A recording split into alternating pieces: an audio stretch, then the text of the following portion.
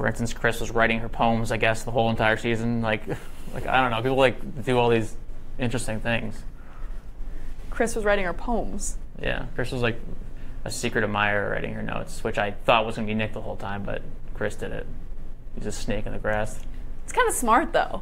It was smart. If I was the Bachelorette and somebody was writing me poems throughout it, that's who I would pick. I agree, but he is not good with the English language, so I can't imagine these notes being very well written.